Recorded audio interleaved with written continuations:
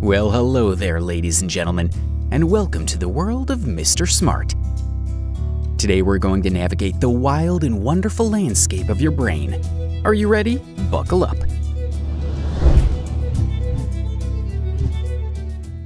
Once upon a time in the bustling city of Neurotransmitterville lived the charming dopamine and the wise serotonin. These aren't your everyday folks. They rule our actions, emotions, and choices. But wait, who is the third musketeer? We'll get to know him soon.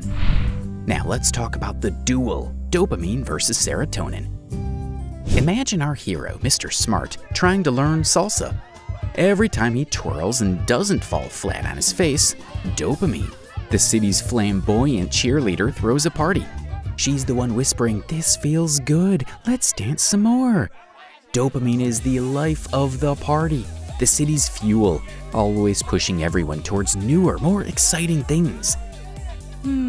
However, in her quest for constant fun, she can sometimes go overboard.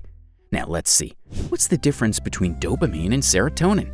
On the other side of Neurotransmitterville, you have the calm and composed serotonin. The city's Zen monk. Serotonin is the one saying, "This feels good. I don't need more."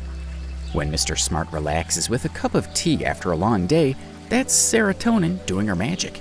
She's not about thrill or excitement, but peace, contentment, and long-term happiness. Hold on, I can see you are eager to hit that subscribe button. And guess what? Dopamine loves when you do that. So tickle your dopamine and hit subscribe for more brainy adventures. Now let's introduce the notorious villain Cortisol, the city's stress monster.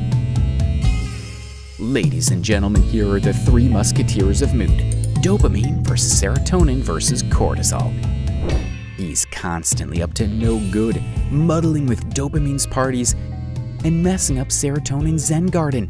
When Mr. Smart is stuck in traffic, late for his salsa class, that's cortisol adding a dollop of stress, making dopamine even more hyper and muffling serotonin's calming voice.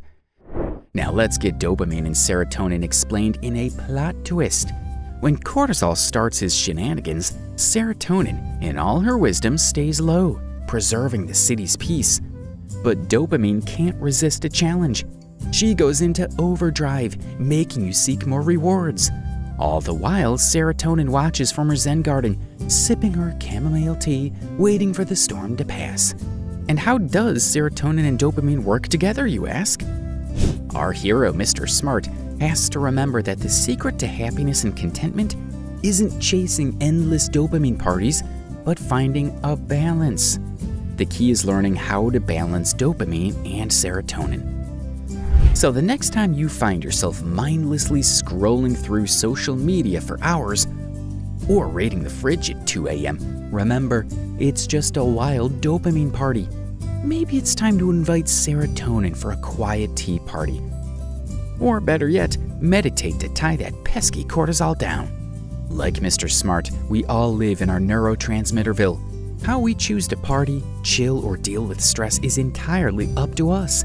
It's a delicate dance, but when we get it right, it's a beautiful ballet of brain chemistry that can lead to a happier, healthier, and smarter life.